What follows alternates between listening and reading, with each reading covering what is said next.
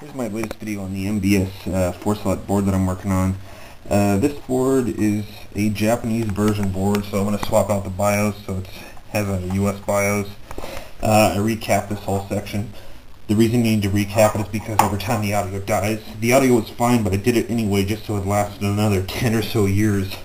I also put a new LED on there. This is a nice white one. It's a bright white in place of the small little red one right there. It's kind of hard to see. It needs to be cleaned up a little bit. It's kind of dirty. What I did too is I took out the battery, and the reason I did that is because these batteries are famous for leaking, and when they leak they destroy contacts. And what that means is that the acid from the battery will actually destroy these traces. It can actually destroy a board completely. So what I do is I take the battery off, and I have that battery, where is it? Oh, there it is. Right here, this one. So yeah, when it leaks, bad times, destroys stuff.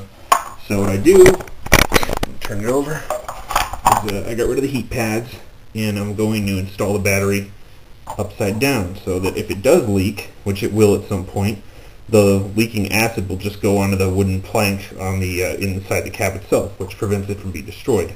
So the board is pretty much maintained. It's kind of like it's in a safe spot now. But I'll have it all finished up probably within the hour.